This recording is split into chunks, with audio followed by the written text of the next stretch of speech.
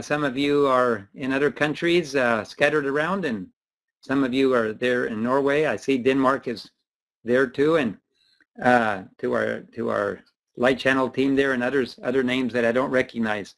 At the request of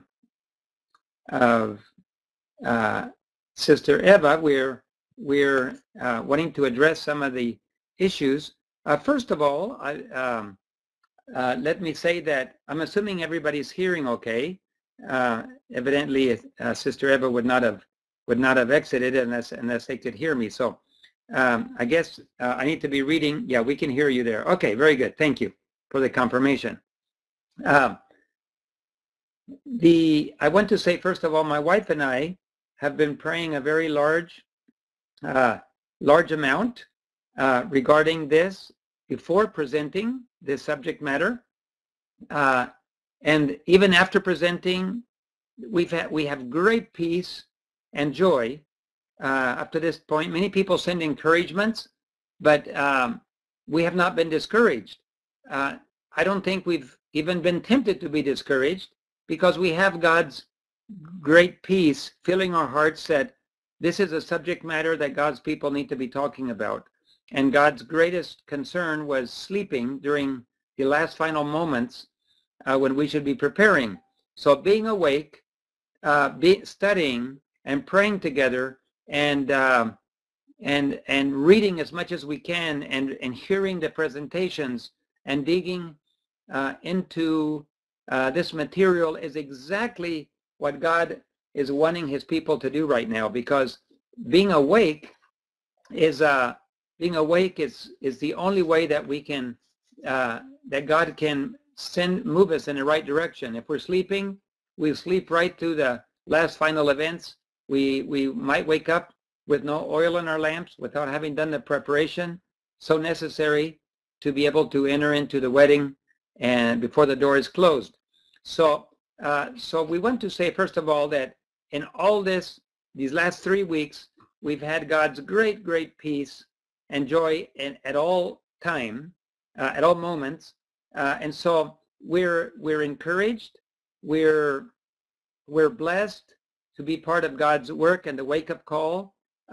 We don't expect that we know everything. I think there's much, like Sister White said, much to learn and much to unlearn. So we believe that everybody who's been studying has something that they can add to our understanding and to our knowledge, and we ourselves have greater information to understand and to study. And as events begin to unfold, we will understand even more. We do have a firm conviction that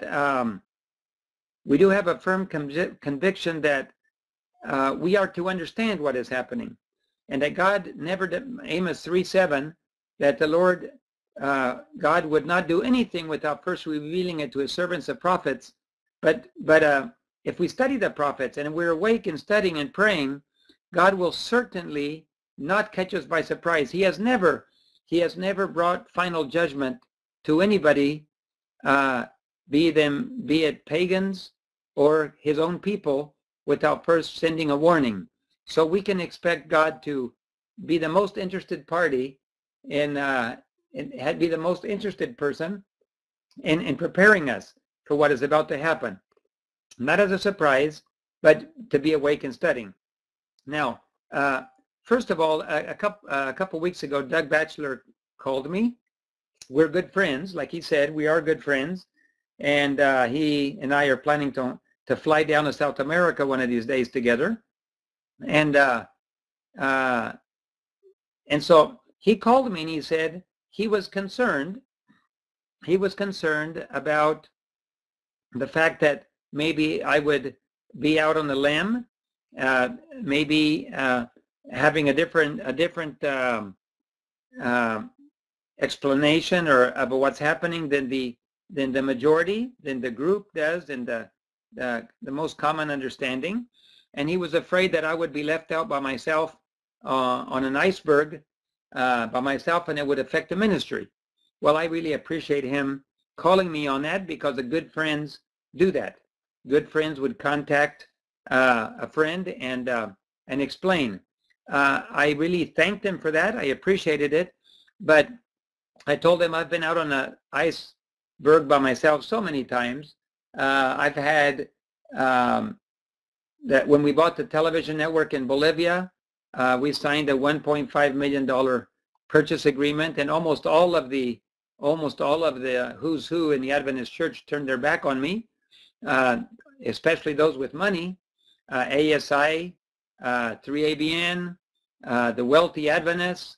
At least I have 4 wealthy Adventist friends, and they all turned their back on me and said that was presumption, and that signing a large contract for a television network was presumption, and therefore they wanted nothing to do with it. And so I was left by myself for 18 months, and it was very painful, but we had God's peace, and we had God's certainty in his promises. So we kept going forward, and as many of you know, the day before we had to pay, I received a phone call from an elderly physician whose wife had died, and he asked me how much I needed. He said the Lord told him to call me, and I told him 1.5 million, and he sent 1.5 million. So we were able to pay the next day the money, and of course the world was in shock, because they said, if it's presumption, why did God pay it? And it wasn't from the wealthy group that controlled the money in the church. It was from somebody who they did not expect. And so suddenly being out on an iceberg by yourself turned out to be a very high visibility, high credibility event. Another time we've been out on an iceberg by ourselves was when the General Conference president told me that he no longer could defend me because I had too many enemies, and that he would focus on administration and let one of the vice presidents deal with our case.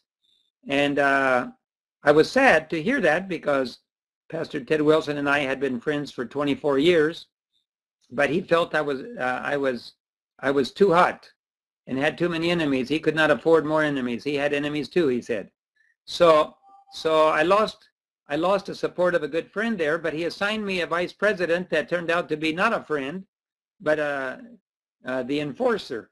And so we were requested at a meeting with my wife and I, requested to shut down our ministry between 5 and 10 years, all the airplanes, all the orphanages, all the television networks, and our board was, I have 4 ordained ministers on our board, and we talked together, and unanimously they said nobody has ever been asked to do that before.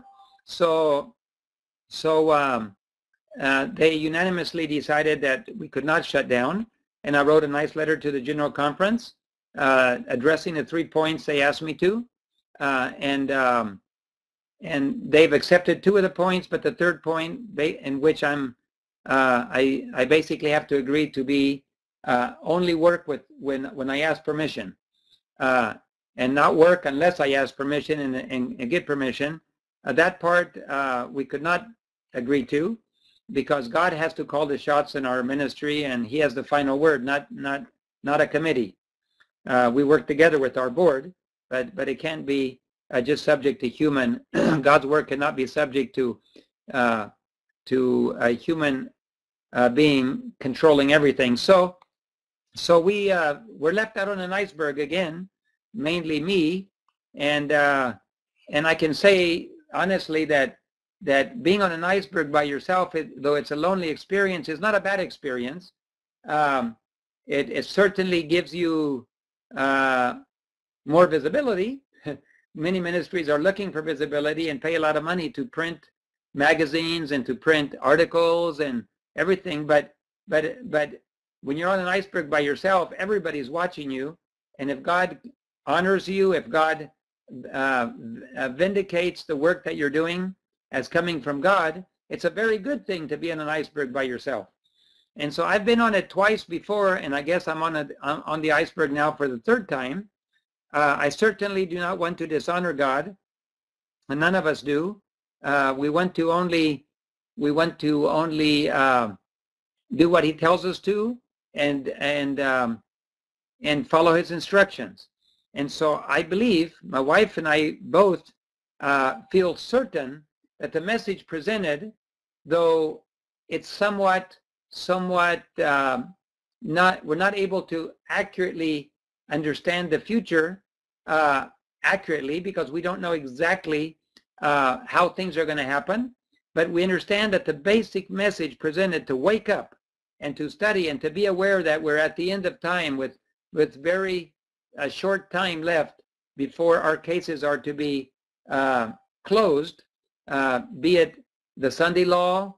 I recently have been informed from a friend of mine that the Sunday law may not come as a tsunami. The Sunday law is already in place. The U.S. government has already discussed it. The U.S. president has discussed it. United Nations have discussed it.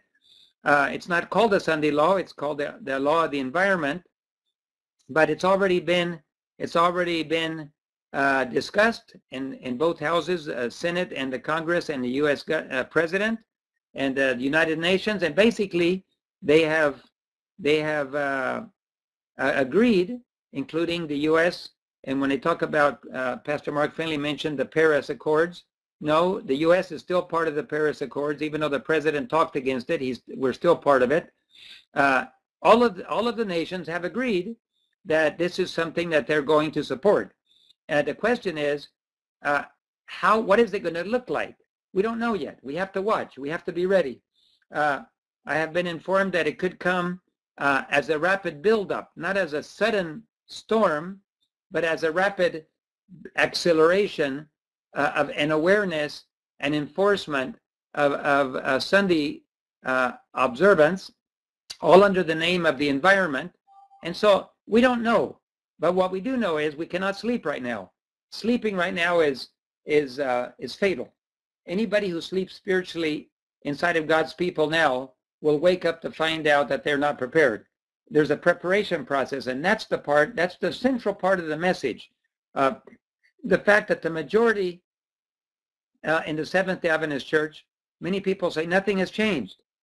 Everything is the same. I'm sorry.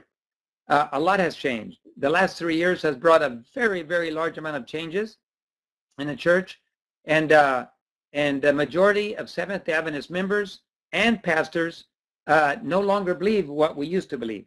And so there is only a small minority inside the church that still believe fully in the spirit of prophecy, the inspiration of the spirit of prophecy, and in the imminent coming of Jesus Christ. For 150 years, the wording was fine. We didn't have to change what we believed, but now we're making changes. And even though we say it means the same thing, it doesn't. It doesn't mean it. It's just my opinion. It doesn't mean the same thing. And all we have to do now is remove one more sentence, and then we can do away completely with the spirit of prophecy. We're getting closer and closer to being able to do that. And I think a lot of people would be comfortable in getting rid of the spirit of prophecy out of our basic beliefs, so we can become generic Christians, not having unique beliefs as Seventh-day Adventists in this area. And so there are some changes that have to be made little by little. You can't make them all of a sudden, but if you just chip away at it, very soon, with a few more changes, you can now fall into line with a ecumenical movement and become part of the general Christian crowd, which is where some people would like to take us. But I have not lost faith in the church at all. This is God's church. This is God's remnant church.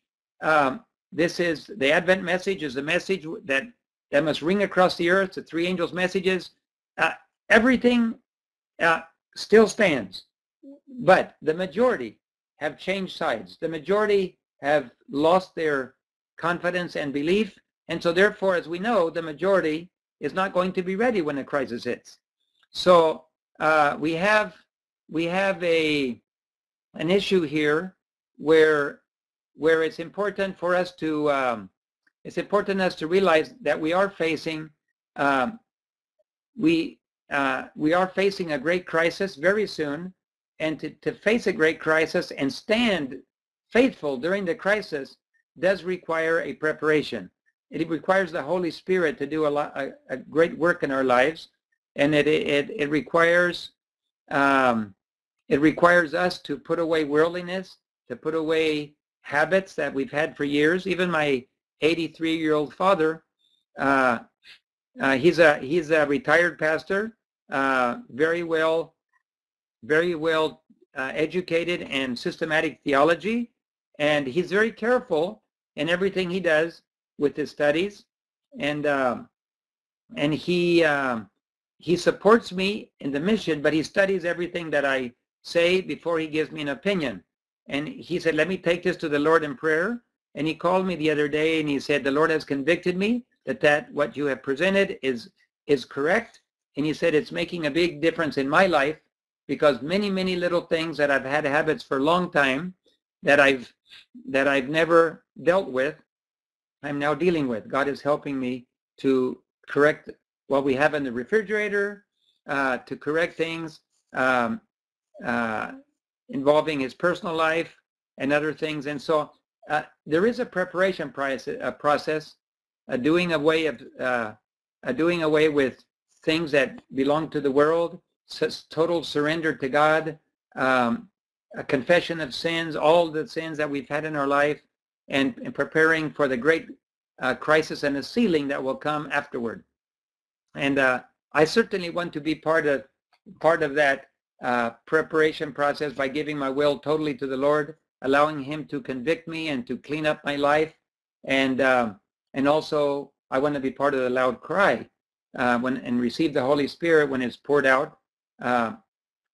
We believe that even though we cannot see exactly how the future will play out, there's enough information in the Bible and the spirit of prophecy that we should, as Adventists, understand what is about to happen and recognize it when it happens.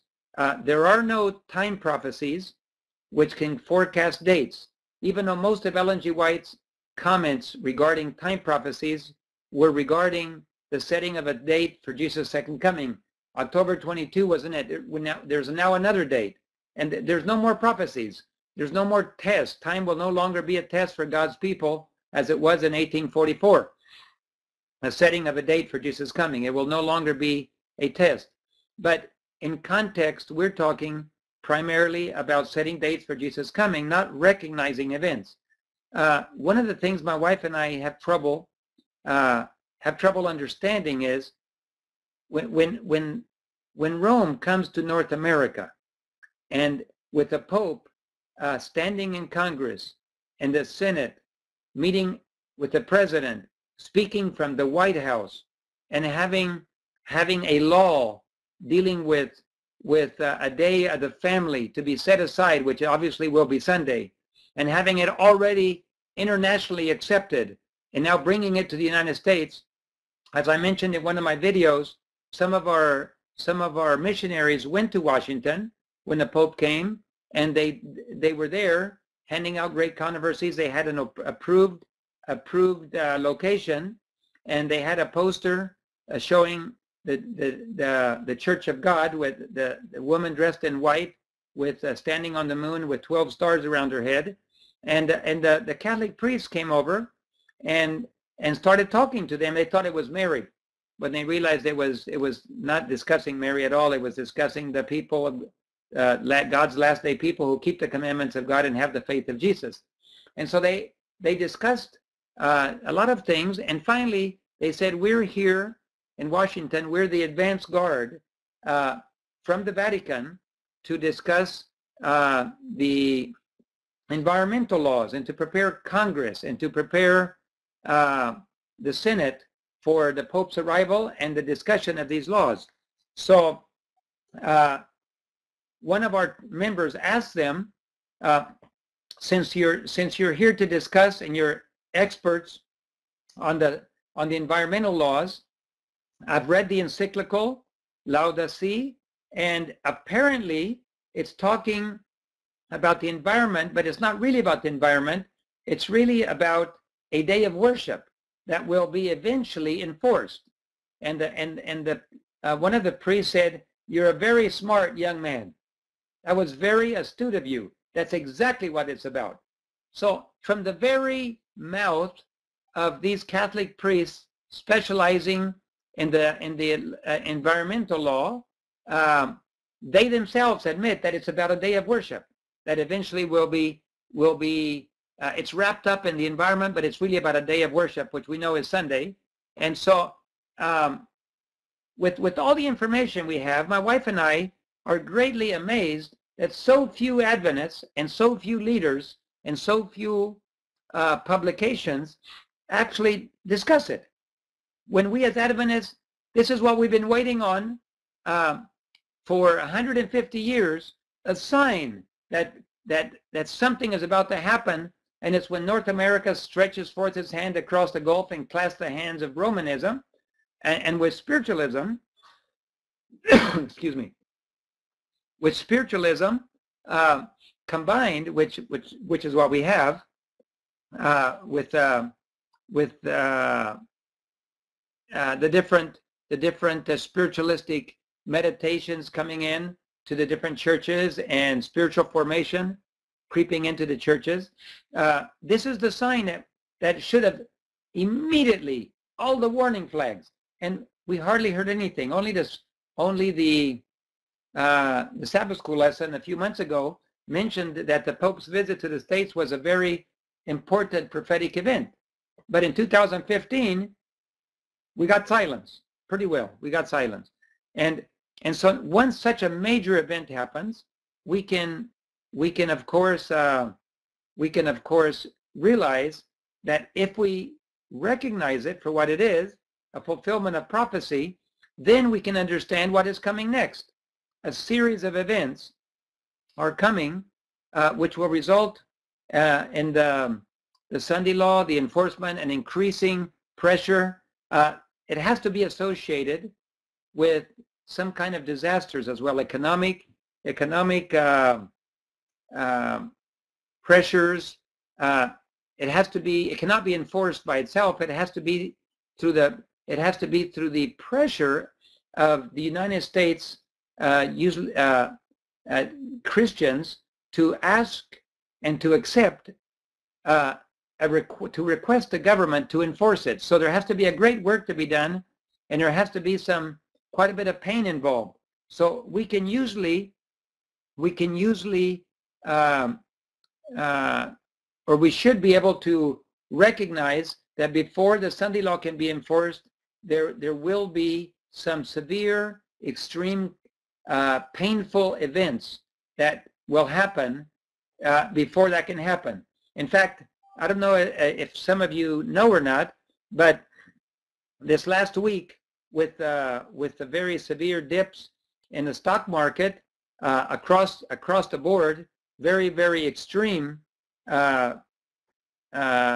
dips or falling of the stock market, there has been a lot of discussion among finance people that, and even the president and people in the stock market and the Federal Reserve discussing when would be appropriate to change the U.S. dollar, to come in with an alternate currency.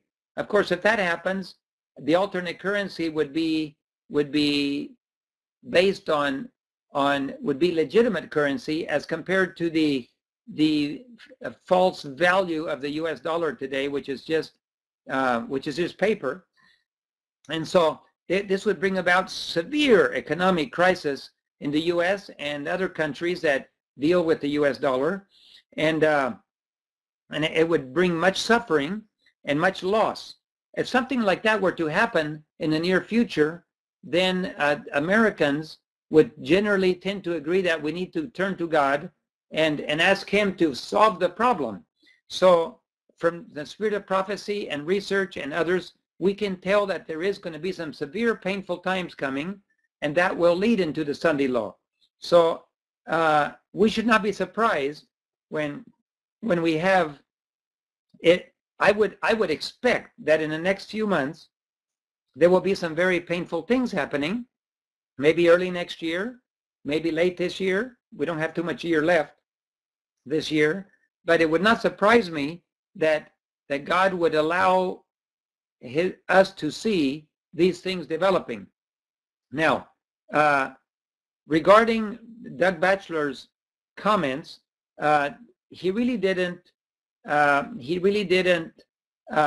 write something himself so much as he did stand with Scott Ritzema, who wrote an article on it. The problem with Scott's article, it's very, very nicely done. The problem with Scott, he and I have been in contact together, with Scott and I. The problem is that Pastor Doug, a few years back, confirmed his belief that Daniel 12 could definitely be literal, and that is talking about the future, and the context is future.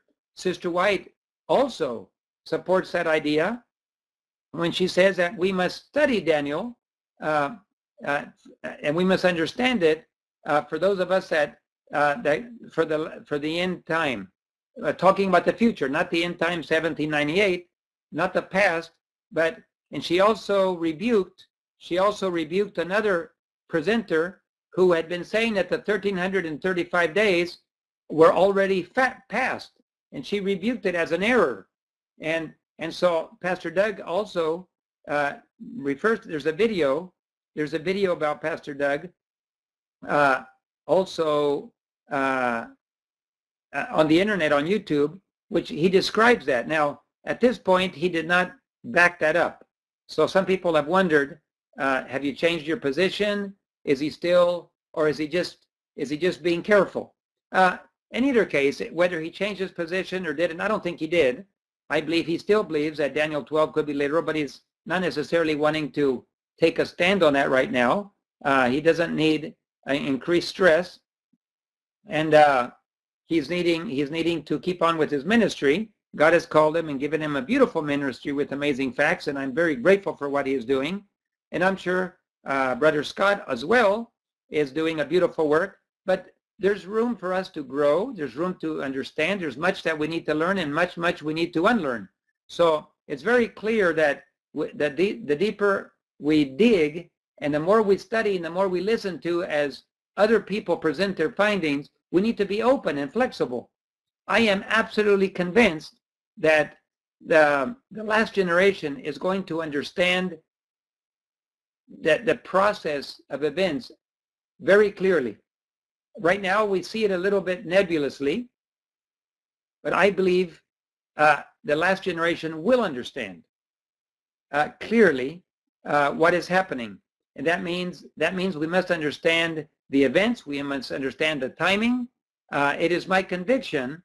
It is my conviction after studying that there are periods of time, such as Daniel 12, literal time in the future, and we know there is literal time. The 1,000 years is literal, and it is in the future. And there's several other examples that would also help us to understand that. I also believe that there's multiple fulfillments for some of these prophecies. In the past, in historical method, a literal time, as well in the future. Some of them have three. Many of them have three fulfillments, with pagan Rome, with papal Rome, and the future Rome. And so I have been in contact with several pastors, and I've been surprised at what they have studied. One of the pastors has just recently finished his graduate work at Andrews, and he defended his theses, presented his papers, and got an A, the highest grade from his theology professors, and it's on this particular subject. And he said, David, many accuse you of setting time. It's not setting time. Recognizing parallels, recognizing, like 1 Corinthians 10:11 says, that all the things that happened in the past are an example to us upon whom the latter days have come. So Paul is also saying that everything that happened in the past we are to look at, and we can consider an example to us upon whom those of us that are living in the latter days. So I have come to the conclusion that we need to study. I need to study. There's more there. There's more information. And if we are going to live in those days, God is going to show us exactly what is happening so we can understand that God is in charge. It might look like the enemy is in charge, but when you understand the timing and you understand that on a very day things begin and on a very day they will end, it's encouraging to know that God is in control, even though apparently the enemy is in control, not when you understand the timing. And I'm excited. I want to learn more. So I've invited Pastor Art Brenner and Pastor Lynn Bryson. I've invited them to come to our Ecuador meetings. They will be presenting their findings. This is December 12 to December 15. Obviously, they will preach in English, and then we'll translate it to Spanish. But those that many of you, it's called Battles of Faith. In Spanish, Batallas de Fe.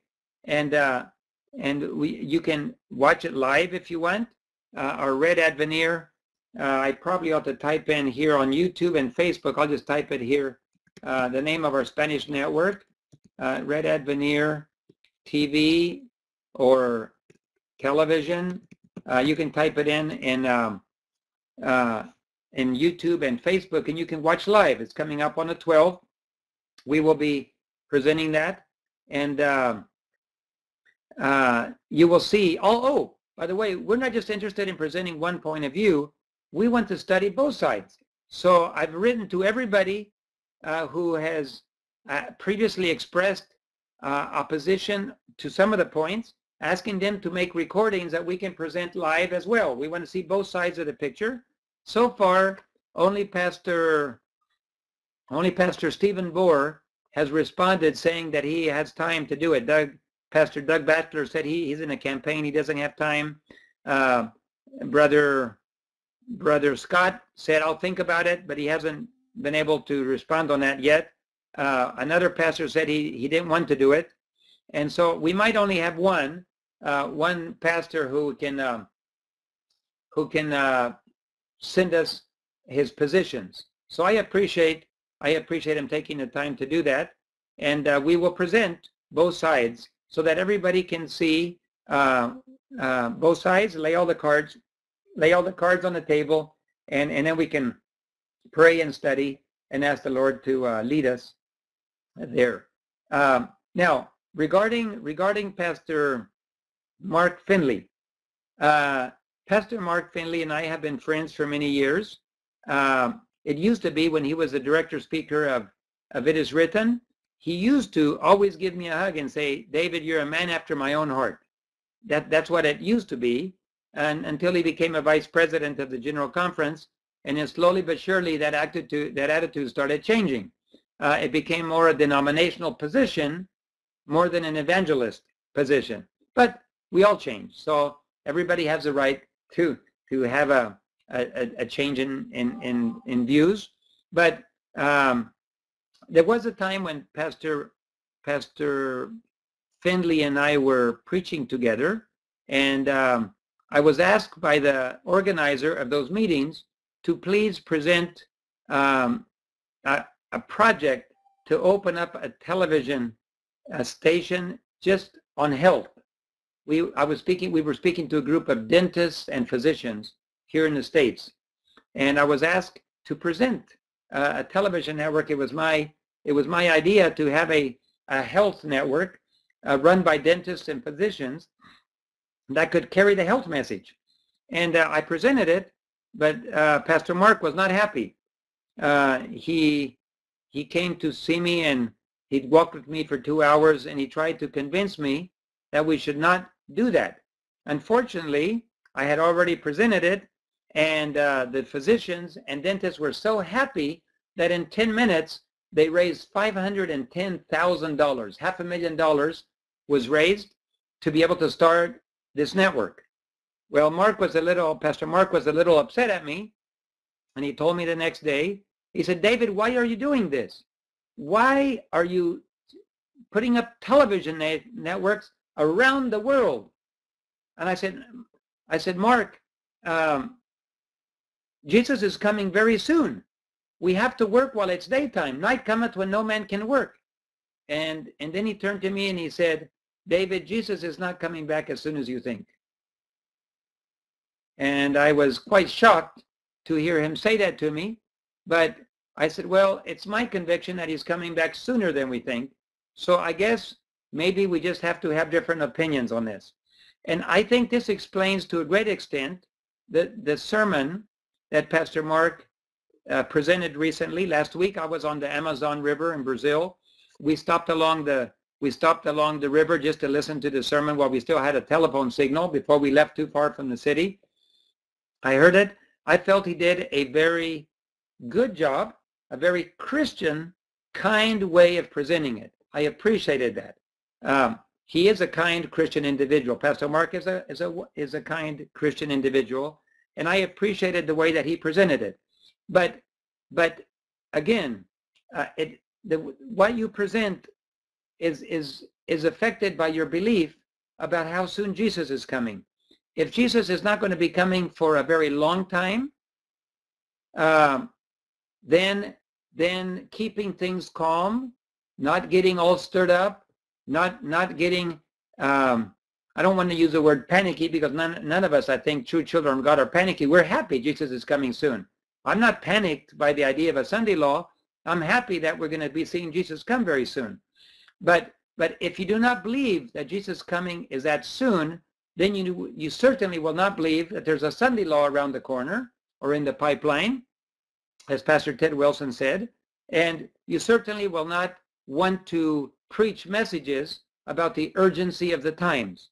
So I've shared with you what Pastor Mark Findley told me some years ago, and I believe that probably he hasn't changed his mind on that.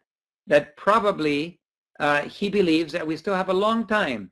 Now, by long time, you understand that it could be 50 years, it could be 100 years, but in relation to our immediate future, it's a long time. And if you believe that, then his sermon, his presentation makes sense.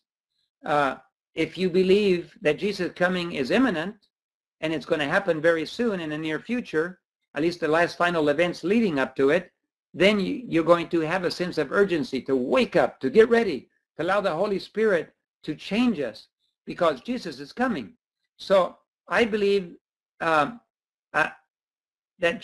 even though Pastor Mark is a very kind Christian individual, his point of view on Jesus coming affects his presentation just as much as my belief that it's imminent, that Jesus is coming in the very near future. And that affects the way that I work. It affects my sense of urgency, how I work around the world, how I'm always traveling all the time. I wish I didn't have to travel. I'm very tired of traveling. The older I get, the more I like to sleep in my own bed. I do that twice a month. I sleep in my own bed about twice a month. And yet, God has given me the sense of urgency where I'm putting up television stations and orphanages and schools and medical boats and airplanes, radio and television everywhere, all over the place, because I believe that we won't be able to do that very soon. And every time, I just finished putting a television network, we bought one in Suriname, which is next door to Guyana on the north coast of South America. We're broadcasting digitally in English, Dutch, and we have a music channel just for Moments of Peace, and then working together with the conference office, the mission office there, the mission president and director of communication, working together with them, they are going to be running a channel which is a Taki-Taki channel.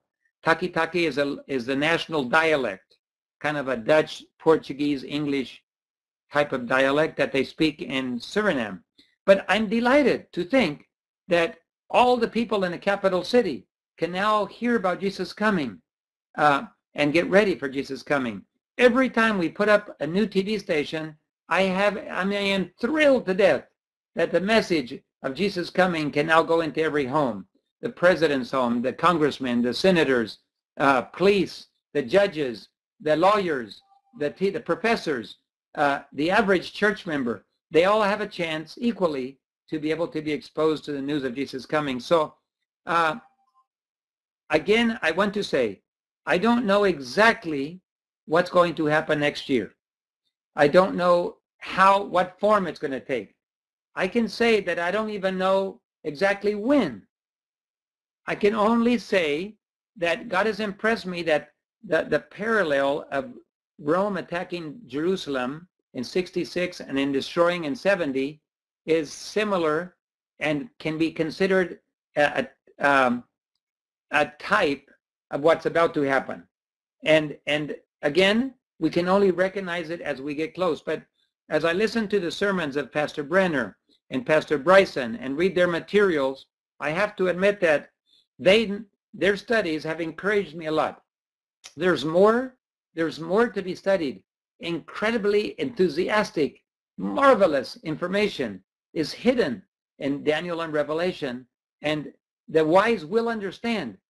Page 77 of Christian Service says, those who place themselves under the control of God to be led and guided by him will capture the steady tread of events as he ordains them to take place. In other words, those who are under the control of God will understand the events as they happen. I have to trust that God means what he says. And I have to believe that he will tell us, he will show us, he will help us to understand. So I'm convinced that Daniel and Revelation is filled with more material than we can think of. In fact, I was only looking at 3.5 years. Starting in 2015, September, until early spring of 2019. But if we understand Daniel 12 correctly as being the main primary application, as being to the future, all of a sudden we realize there's another 3.5-year period that will start with the Sunday law. So there's really a total of 7, and God always works in 7. 3.5 years to prepare before the Sunday law, and 3.5 years for the loud cry after the Sunday law. It's beautiful. I wasn't even thinking about that, but as I've seen the new material, I'm becoming more excited as I go. God is revealing to his people that are awake and studying, and I want to be part of that group. I've had 3 pastors call me, and they called me to thank me that they have presented my video in church, and they have discussed it. Some agree, some don't agree. That's not the point. But they all agree on one thing. It is time to be awake and studying. We cannot sleep at this time. And I praise God.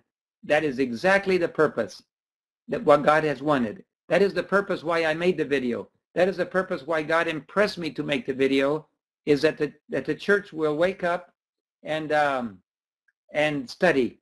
And so this meeting we're having today is also similar. I have to admit, I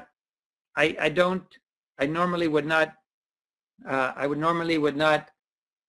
place this, what I'm going to say right now, in what I talked about Pastor Findley. I would not say that to try to broadcast it around the world, but I just, since you asked me, one of the questions was, how would I react to Pastor Mark Findley's film recording?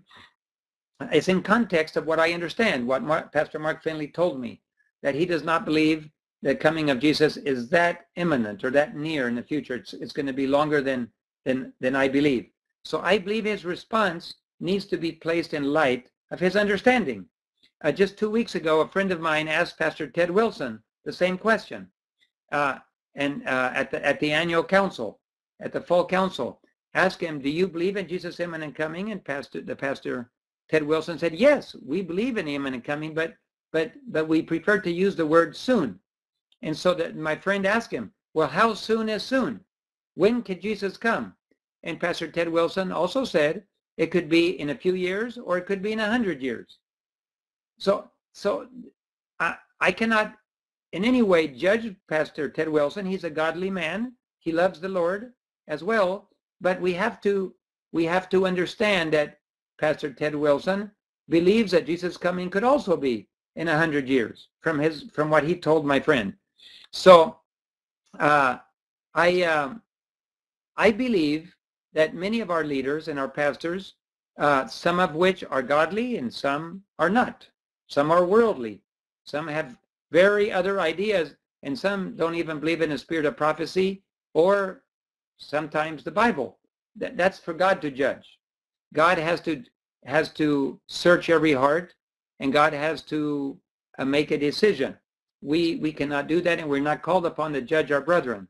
But we will know them by their fruits. Pastor Mark Findley is a very godly man.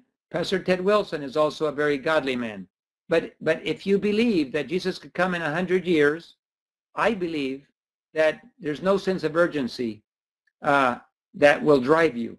I believe that you just will try to keep things calm until someday a Sunday law comes, and someday it is very clear. I do not believe Jesus will come in 100 years. I believe the events, the final countdown has already started. And of course, I have liberty of conscience to believe that. I should have freedom of conscience to believe that, as well as God wants us to give Pastor Findley and Pastor Ted Wilson freedom of conscience. We have to allow each other freedom to believe, and even if we believe differently on different things, we should respect each other, and we should allow God to guide each of us in the path that God is opening for us. I just had a meeting yesterday with my brother, who's not an Adventist. He left the church years ago. He studied theology in the Adventist church and the university, but some of his teachers left the Adventist church and are pastoring Sunday churches. I think this had a big influence on him to doubt what we teach. And his brother-in-law is also a physician like he is, and he also has started going to a Sunday keeping church, and he doesn't believe in the 10 Commandments under the New Covenant. And we had a long talk with my father and I on one side, my brother and his brother-in-law on the other side, and they're both thinkers, they're both honest, and they want to study. But I believe that once you believe something, it affects your whole life. My father and I believe firmly that Jesus' coming is imminent, it's at the doors, and that the final countdown has started, and it is time to put away sin. It is time to be dressed in a white robe of righteousness. It is time to ask forgiveness of every sin that God can bring to our mind, and to ask him to purify us and make us white, and to dress us in his white robe of righteousness by faith, Jesus' life. And so, because we believe that, we do not want to criticize other people who do not believe it. But we must preach, we must live, we must act in accordance with what we believe. And that is why we put out the video, and that is why we have come to the conclusion that this is what God wants, and God has given us great peace. We are happy. We are not discouraged. We feel God's pleasure with what we did. That was the right thing to do. It is not perfect. No sermon is perfect. No presentation can perfectly state what God wants to state, but it was everything I could give, and I did the best I could, and I believe God is doing the rest. He's interpreting it and bringing different results to different people's minds. Certainly, it should not be something that makes us upset. To be upset that Jesus might come soon means that we're in love with the world, and we don't want Jesus to interrupt our plans. I'm very happy, and many people are very happy. They're packing their bags, they said, to go to heaven. Well, one of the questions that people ask, what happens if nothing happens next year? That has always been a question that people have to ask. When God impresses me to say something, what happens if it doesn't happen? Well, we would have to be fearful. We would have to act in fear. And I believe that fear does not come from God. If I do what God wants me to do, he will take care of what happens. If people get ready and nothing happens, God will have to talk to his people. And if something does happen, which I believe it is, in fact, I'm more convinced now that timing is correct. I just don't know how it's going to look like. I can't say that yet. But I'm more convinced. I I almost lost my life a few weeks ago in our airplane. This is my first accident that I've had in my life to destroy an airplane with me as pilot. I was involved as a passenger one time, but as a pilot, this is my first time in an accident like this, and it was certainly designed to be fatal. There was gasoline everywhere. I could have died, and yet not a scratch, a little tiny scratch, a little bit of blood, about 1 drop is all we got. The other co-pilot didn't get anything, and we immediately knew God had sent his angel. There was gasoline in little puddles all around the airplane. Any fire, it would have been a bomb. It would have exploded and would have incinerated the pilot and co-pilot. But God preserved our lives, and I'm so glad that I can be here today. I received a phone call from another friend of mine who recently has almost experienced like what you might have heard. I'm trying to remember the name. The previous director of It Is Written, the young man. I'm trying to remember his name right now. It just slipped me. But maybe some of you can write it down there if you remember what his name is. But yeah, Sean Brunstra. Thank you. Sean was preaching in Rome. I've preached in Rome, and he was preaching for 6 weeks, and suddenly he became extremely ill, almost to the point of death. And he had to be flown back, and he spent a lot of time in Eden Valley where they discovered he had been poisoned.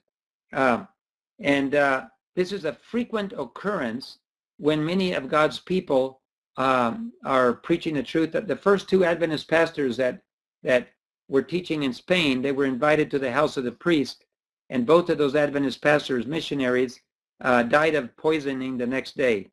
The priest had poisoned them. They invite you to supper. I've been invited several times to visit with the priests in Georgetown, Guyana. They asked me to come to the Jesuit Center and to meet with them, and I refused to go in there. I refused to share a meal. I said, if you want to talk, we can talk in the street. We can talk under the airplane wing, but I will never be willing to go inside of a building and meet with the Jesuits there inside their building, or to have any kind of meal together. Absolutely not. And this one friend of mine went to Brazil recently and was almost poisoned on several occasions. God made it very clear they were not to eat food prepared except from one person that they could trust. And other friends of mine that have experienced near poisonings too. I believe the devil is very angry with this message, and will try, not only tried, but will try again. And I must stay close to God and spend some time in prayer, very close, and let God direct me where to go, what to do, what to eat, where to eat. And messengers that are preaching a message like this are very frustrating to the enemy, to Satan, to any of his agents, and they have planned to surprise God's people.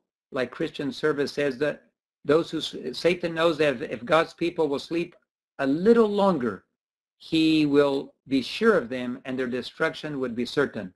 I don't remember the page number, but it's early in the book, Christian Service, and I think it's a condition of God's people in that chapter. And we know that if we sleep a little longer, our destruction is certain. It means something's going to close. A door is going to close. Sleeping a little longer will ensure our destruction. We must not sleep.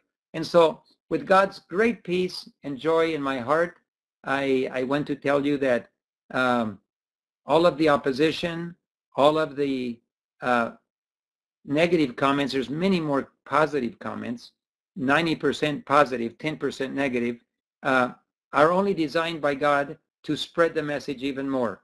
And so every time there is a sermon or a presentation or an attack on the message, all it does is make it more visible.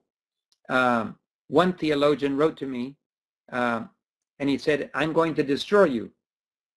I'm going to ensure that you are destroyed. And I said, but that's the wrong spirit. I said, you've been a friend for a long time. If you want to give your opinion and state that you don't agree, it's perfectly okay among Christian brethren to disagree. But to try to destroy somebody is of the wrong spirit. And he said, Satan is controlling your mind. Satan is not controlling my mind. Satan tempts us, but God is controlling my mind. And he said, no, Satan is controlling your mind because you have accepted the fact that rejected historicism. I said, I have not rejected the historical point of view. I just believe there's multiple fulfillments, and God is God. There's several I could list examples of that. And he said, well, I'm going to make sure that your credibility is destroyed. He's calmed down now. I think he got quite a bit of criticism for what he was doing. And I thank the Lord that somehow he's calmed down and he's behaving more normal now. And he's behaving more like a Christian. So maybe God is teaching. I told him I don't want to drink from the same cup that you're going to drink from, because if you treat other Christians like that, God's going to let you taste the same thing. And I think he's calming down. And I'm so glad, because I hate to lose friends over something like this. But we must give each other freedom to see things differently, and we must all surrender our wills as we present what we see, and let God lead us closer and closer till there is one fold and one shepherd. And I'm looking forward to that, and I want to allow everybody else to also be led, and God himself will lead us, and we'll all be standing together when Jesus comes. So I know we have a few minutes here, not very much, but if there's a few questions, I'm open to questions. You can write them down here, and maybe we can answer them or not, but I hope it's been an encouragement to you. And don't be afraid to stand by yourself. Don't be afraid to be on a nice spirit by yourself. If God vindicates the message and vindicates you and what he's asking you to do, actually it's a blessing, because all of a sudden everybody's watching and the blessing is multiplied. So thank you very much. Hi, Sister Ann. Thank you. Thank you so much, David. It's so nice, Yes, the spirit you have towards the people who are speaking against you. I love that. I think we all need to learn that. I have a question. In Norway, I don't know how it is in America, but this is very, very rare that we hear anything about the three angels' message. And sometimes I wonder if somehow the pastors have got some kind of that they cannot speak about that because we are into the ecumenical movement, or how are your thoughts on that? I believe that most of the church believes that the second coming is still not imminent. It's still some time away yet, that we have some time. And most of the ecumenicals, of course, not all. We live in a very Baptist environment here. And a lot of the Baptist preachers are preaching Jesus is coming, get ready, get ready, get ready. They're more Adventists than many of our pastors are in that respect. And so I believe that if you do not accept the imminent coming of Jesus as being at the doors, I think that almost all other beliefs will be pushed into the future. For example, if Jesus is not coming for 100 years, then we better line up with our brethren and get along with them and agree with them, because we have no hope for the future of Jesus coming to rescue us. But if you believe Jesus is coming in the very near future, then all of these events are part of the last final events. It changes your perspective. So if you do not believe in the imminent coming of Jesus, then it's easier to explain why many of our pastors do not want to preach the three angels' messages, why they don't want to preach an unpopular message. You have to believe Jesus is coming in order to be able to preach the three angels' messages. Yeah, and in my mind, I'm thinking, the more inquiry comes from the Lord. I mean, we can hasten Christ coming back. If you think that he's coming in 100 years, we get peace and safety, and it's no danger. So, when Mark Findley is saying, he might come in 2 years, he can come in 50 years, somehow, I mean, we can hasten the Christ coming, right? That's what Spirit of Prophecy tells us. I believe Jesus has wanted to come a long time ago. We know that 1888, Sister White told Elder Crozier that Jesus would have come in 2 years if we would have accepted the message of righteousness by faith. No internet, no television, no radio, but Jesus could have finished the work in 2 years. And so therefore, our attitude, if we wake up and get ready, but the problem that Jesus has is that the 6,000 years is running out. I believe God has only allocated, God the Father has only allocated 6,000 years total. And like it or not, it has to finish in 6,000 years. Now, none of us know the exact year. We don't know if it's, like some people think, 2031. Some people think 2027. Some think it's less. None of us were there when the earth, when Adam and Eve sinned. So we're not really sure what year, but we're very, very close. In this generation, the 6,000 years will run out. And that's all the time God has. Satan knows his time is short because he was there at creation. He knows when the 6,000 years runs out. Jesus would have wanted to come earlier, but because God's people keep delaying and the bride is not ready, out of love, Jesus keeps postponing. But he can't postpone any longer. There comes a time when Jesus has to finish the work. And so therefore we have a part to play. If we get ready, we wake up and we consecrate ourselves, and the message goes across the world, get ready, Jesus is coming, then Jesus can finish his work and come and put an end to the sin and pain.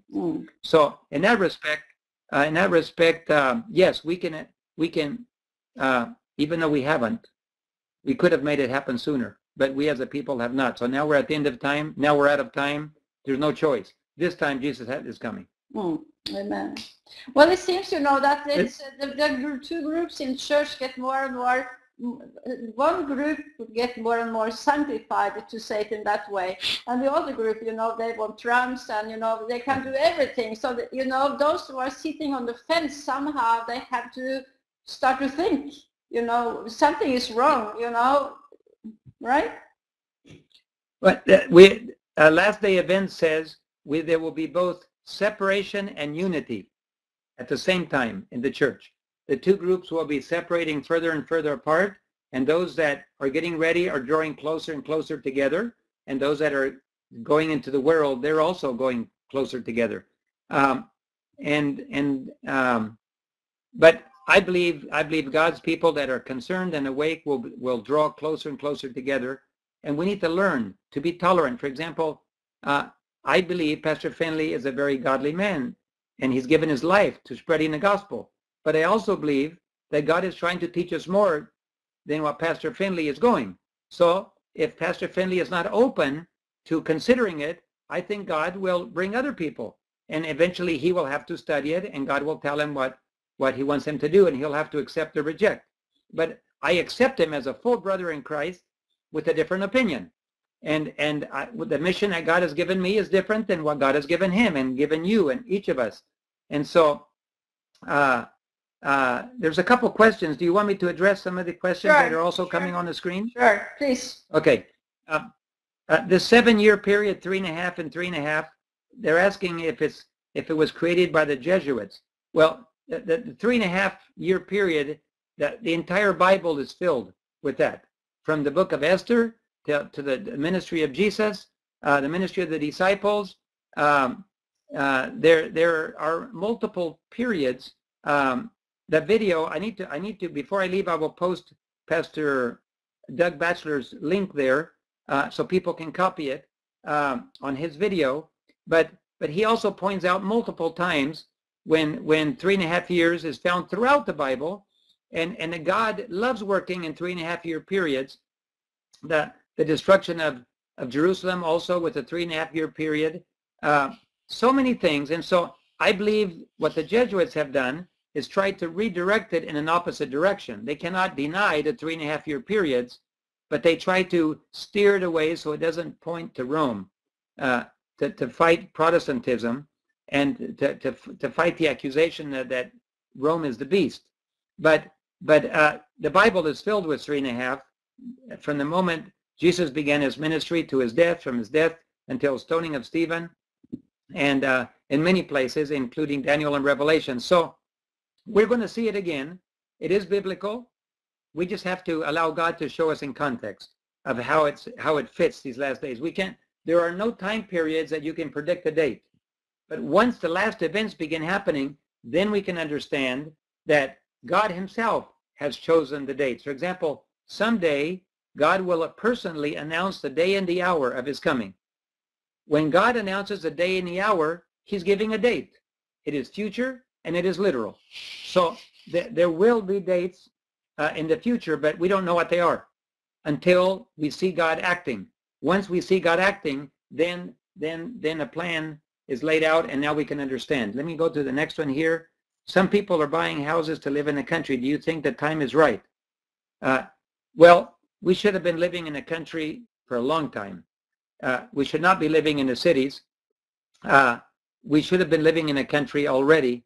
And working in the cities, we can still work in the cities as long as before the Sunday law comes. Once the Sunday law begins to be enforced and God's judgments are about to fall on the cities, the Sunday law will be our sign that we can no longer work in the cities. But right now we can work, and we should work to save the people in the cities, but we should not live in the cities. If there ever was a time to live outside, the last moments of Earth's history, it is now. Definitely, the time is almost finished. We should have at least started 3.5 years ago. When Rome first came to attack Jerusalem in 66, the Christians left immediately. Well, when the Pope came in 2015, that was the sign that we should all be living outside the cities for sure. And right now, we're almost out of time. But if God still allows you to sell your home or to move, we should definitely move. Let's see, what is this? What if you continue living in the cities? Like Samson, those who continue living in the cities can be saved, but they will die with the wicked. If you continue to live in the cities when God has told us not to, and we insist, and there's so many people living in the cities, God can still save you if you are God's children, disobedient, like Solomon. Like Samson. God can forgive you. He forgave Samson, but Samson still died. He suffered the consequences of his disobedience. And so we must live outside and work inside until a Sunday law comes, and then we can't even work inside anymore. Do you have any resources we can go to show how to start an Adventist radio station in the U.S.? The FCC in the U.S., the Federal Communications Commission, accepts applications. You need to go on the internet and talk to people. I would go to a local radio station and or talk to people who already are. 3ABN also has support for those who start radio stations in the States, and they will give you advice. Churches can apply for radio station licenses. You can get community low power stations, TV and radio, and so there are guides that will help you online, FCC, or a local TV or radio station, or other Adventist stations. There are several Adventist radio stations like 3ABN Radio and others. I forget all the names. There's probably about 10 different Adventist radio networks that you can go to for help, and they will help you but the FCC can help you also if you can contact the FCC or look on the webpage. Let me see. If you give me a second, I will find this. Link from Doug Batchelor, and I think it will help also with a literal understanding of the literal fulfillment of Daniel 12. It's just a short clip, but it will help. Let's see here. Going back, I will find it here shortly. I'm just looking through a previous. Here we go. Okay, I will copy this link. Let me copy it. Now I'll come back here. Okay, let me just paste it here. Okay, that'll be a very interesting link for you. That will help you to understand the literal fulfillment historic as a past application, future literal. It's very, I couldn't do it better than he did there. In fact, I've been learning a lot from him and other presenters as well. Okay, do we have any more questions, or should we? I have another Bible study coming up shortly, so in a short lesson, about half an hour or so, I need to get ready as well. Maybe we should just, it's late for some of you, it's after 9 o'clock there, so I want to ask God's blessing on you. If we can close with prayer, and then I have to run along and get ready. We have somebody typing, but I'll look at it here in a minute. Let's pray. Heavenly Father, thank you so much for giving us this opportunity to be together. Especially we pray for our leaders. We pray for our pastors, our church members. Some are in rebellion against you and against each other and against the world church. Others are simply sleeping, while others are honest. They love you. They want to know the truth, and they are looking for truth, present truth. And we ask you to please lead, to wake up those that are sleeping. Please lead those that are looking for truth. Lead all of us into truth.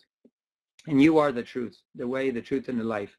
And we just ask you to please guide us and lead us, because we want to know exactly what is happening as you open the way, as we want to understand what you are doing, and we want to understand prophecy in Daniel and Revelation. And it takes study, it takes prayer. We have to meet together. We have to open your word. We have to see what the spirit of prophecy says. And we have to look at what others are saying and preaching and teaching, so that we can learn, and then you will guide us into all truth. Thank you for this Bible study group being based with Sister Eva out of Norway. And Lord, we just ask for a special Sabbath blessing on each of us. We want to be with you, and we want your Holy Spirit to fill our hearts and minds. Fill us with your joy, like you promised you would, with your peace in John 14:27. We love you and we thank you, and we pray all of this in Jesus' name. Amen.